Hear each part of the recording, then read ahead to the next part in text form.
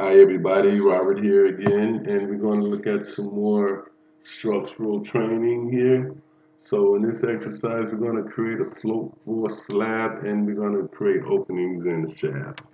So let's begin. So we want to start out here on our second level, which we are. This is the second level over here in the project browser. Let's just zoom this in a little bit. Okay, now we want to focus in this area right here between B and G and B1 and G4. Okay, so now the first thing we want to do is we want to, on the structure tab, we want to go and add a structural floor. So we select structural floor. Now, once we do that, we want to go into the properties tab here, and we want to select duplicate. So we'll duplicate this, and let's call this 12-inch concrete.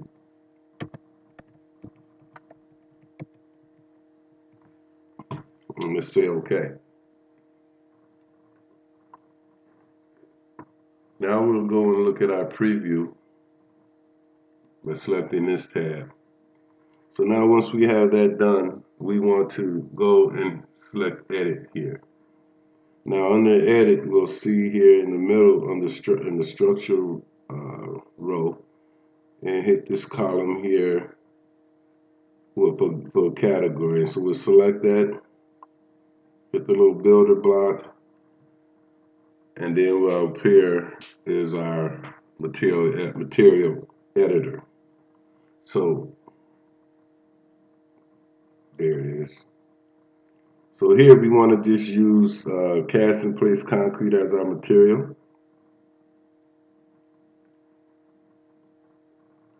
And we'll say OK.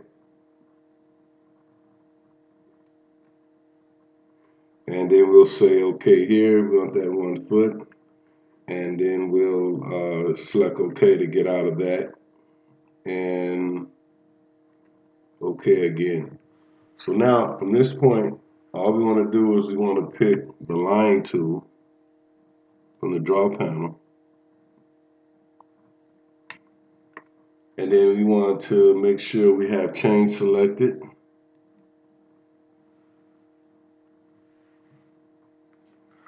And then we'll go in and just draw these lines here. So let's start up here at our B1. Let's pick an intersection right at this point here. We'll bring this line down. Intersection here.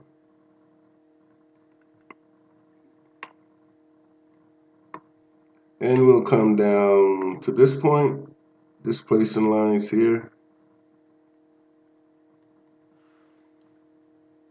And we'll come to 4, and we'll come across. And let's come right here.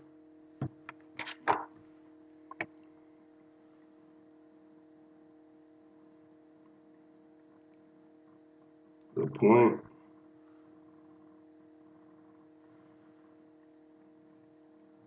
Okay. We'll come up to this point right here. No, I think we want to bring this over. Yeah, we'll come up to this point here. And then we'll stop this right here. I'm going to show you a new command. So once we get to that point, we can go and use our pick walls tool. And we'll just pick this wall, and that one. So now we want to just clean these walls up with the trim tool.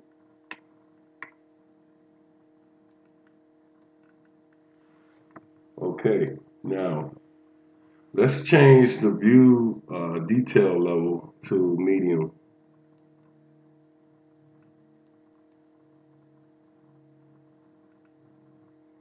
Okay, now you can see our beams are showing now. So now,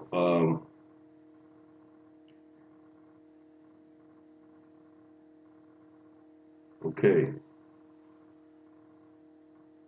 Now let's go and try to pick lines tool in our draw panel. And we want to offset, we want to do a 3-inch offset here. So let's just say 3 inches right here.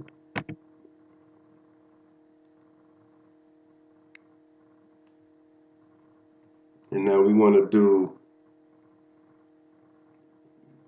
pick some lines right here. I would say let's just place this right along E. So let's pick these lines right along here. Yeah, that's a good spot. So let's pick this wall, this beam, this one, and this one. And let's clean this up here.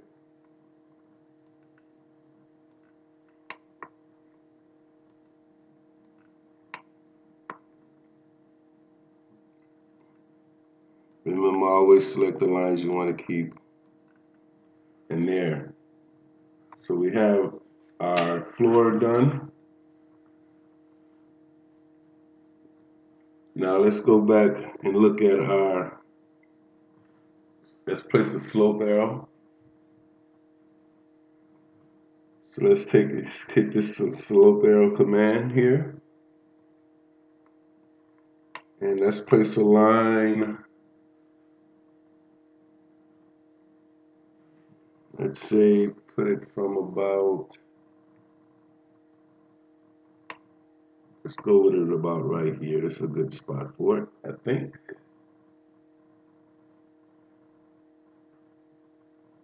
Yes. No, let's put it, okay, we'll just put it anywhere, it doesn't matter, but you'll know generally when you're working on this where it should go exactly.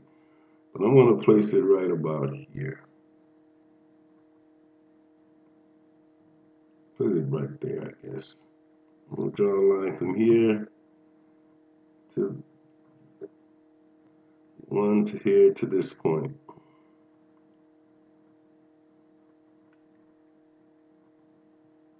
It's right about there.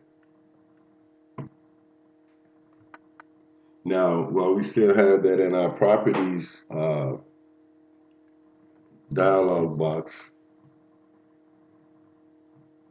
we want to specify the tail, and we want to pull this down, and we want to specify it as a slope.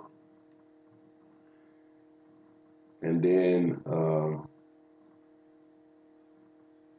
height of tail, we'll say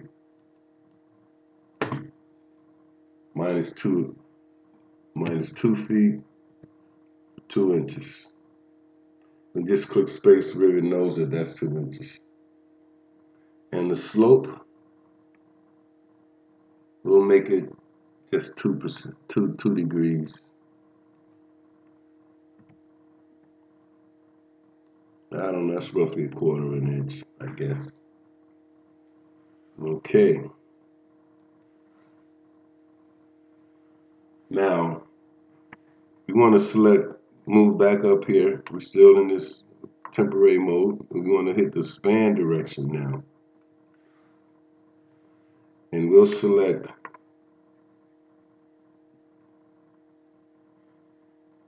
this right here as our span direction. And now let's tick our green check mark. And we'll have our floor. Hopefully it all goes well. Hit.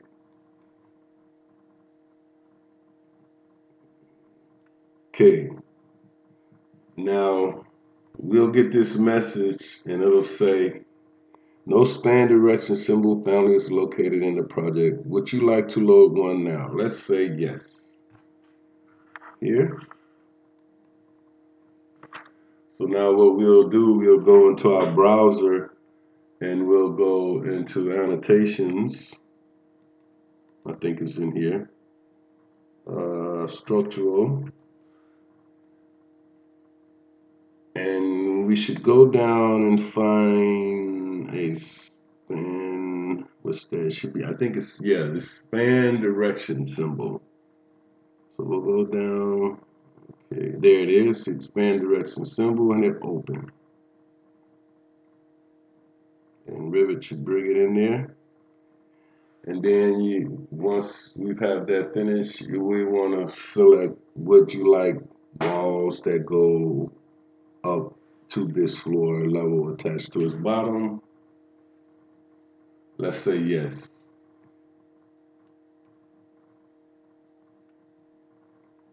Okay, now we're getting this message here, and it says highlighted walls. Um,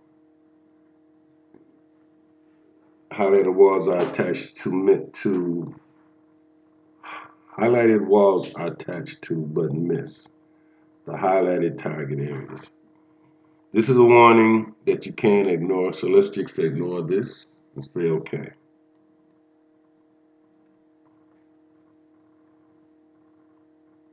Okay, now we have that done. So let's go and activate our Annotate tab here.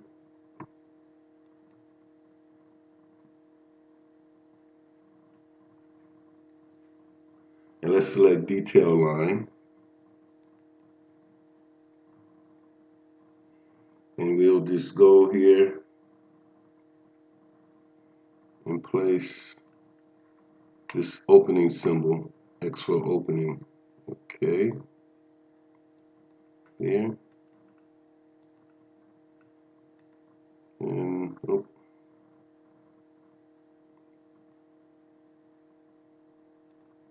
I'm sorry, I got out of the command. I didn't want to, still want that there to there.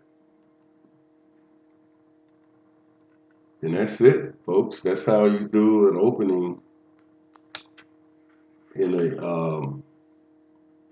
a floor slab. So let's have a look at this in 3D.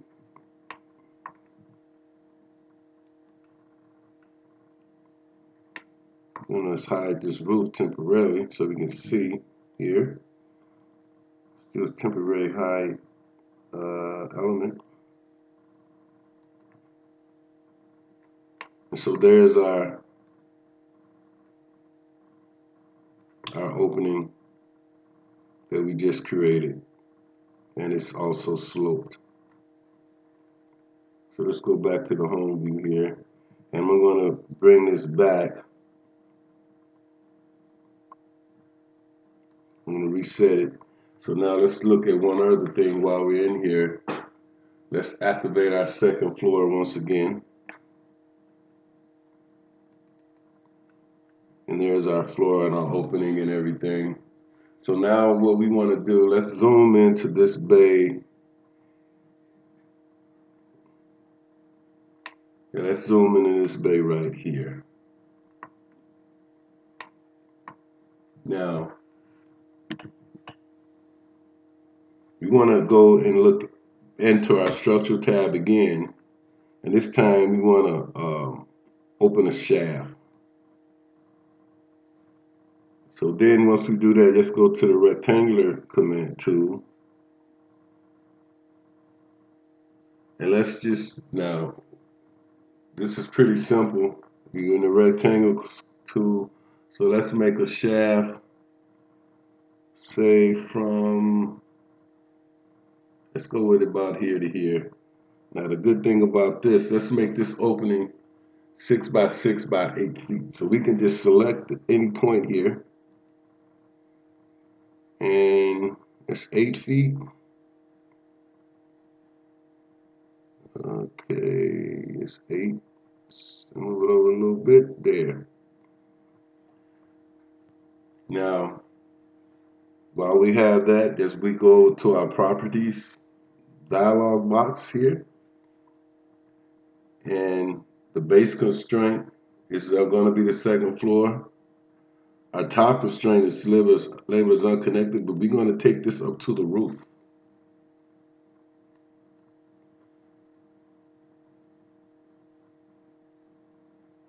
Okay.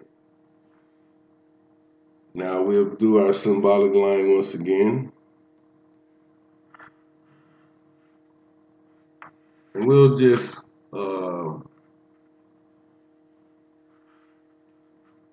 disable our chain. That's what happened last time. We'll disable chain and we'll just do an X from here to there, from there to there. And let's click our green check mark. Okay, I want to go back here. I want to do that. I missed something there. If I can.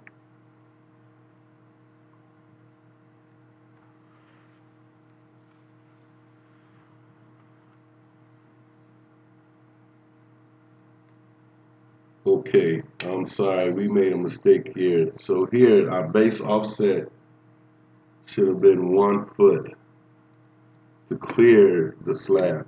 I think 1 foot. Our top constraint is up to level roof, and that's showing the height there.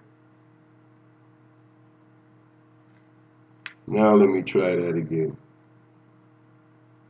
There we go. And I want to undo it back one more time just so we can get our boundary lines in here. So I need to just tab around here, select this opening.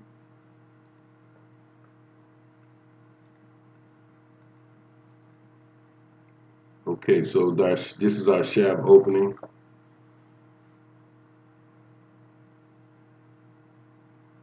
So my top offset here should be 1.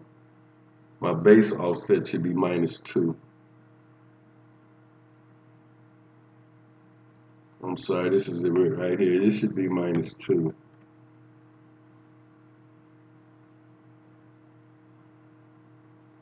The top offset will be 1.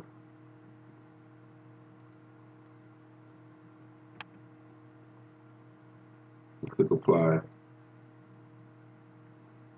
Now let's finish this.